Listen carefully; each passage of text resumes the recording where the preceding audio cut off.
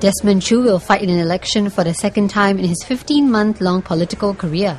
The Deputy Director of the Youth Development Unit of NTUC garnered 35.2% of the votes during the general election last year, losing to former Workers' Party member Yaw Shin Leong.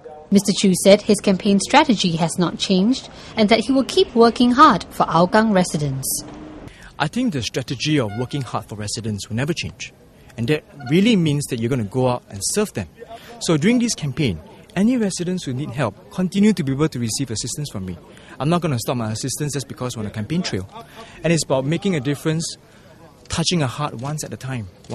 But I need that mandate. And I need residents to know that if you want me to do more, beyond just what I can do now on the ground, and represent you in Parliament, then I will need that support. I will need that mandate.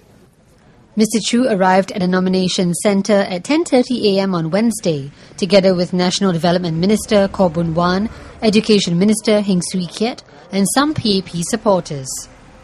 I'm excited, of course. I'm very thankful, of course, that I didn't expect that many supporters to be here today. So just seeing the sea of white and seeing all my residents coming down to send their best wishes, I think that gives us a real lift in spirits. So I'm really looking forward to the campaign. I think this is a really wonderful start that we have. Mr. Choo thanked his supporters during his nomination speech in Mandarin. The English portion of his speech was cut off due to time constraints, and he finished what he wanted to say in an interview with the media afterwards. I know we were cut off earlier. It's unfortunate. I think there's some timing issue. For me, the message has always been very simple, that we have served the residents very hard. Residents know that we are sincere, and they know that we are always here for them. And Hougang has become my home. So what I want to let the residents know is that today actually represents the opportunity to make the difference. That we can together create a vibrant and brighter future for Hougang. But for that to happen, I will need their mandate. I have done quite a lot, but there's more that I can do, and I will need their mandate to do so.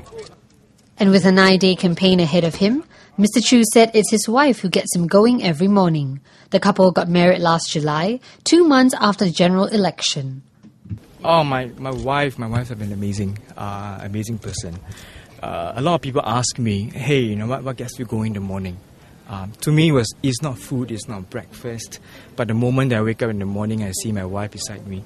I think that kiss in the morning, before I leave my work, I think that's amazing. That keeps me going any single day, with or without food. So she has been the pillar of support, always be with me, and she was here today. Whether she'll be on a campaign trail, we do not know. I mean, she has work to do, but I know that she's going to be always with me, with that radio, with that WhatsApp or the SMS thing that comes into me, and that matters a lot to me. Mr. Desmond Choo kicked off his campaign trail with a house-to-house visit at Hougang Central. Meanwhile, dozens of PAP volunteers put up campaign posters and signs around Hougang. Keep watching Razor TV for more coverage on the Hougang by-election.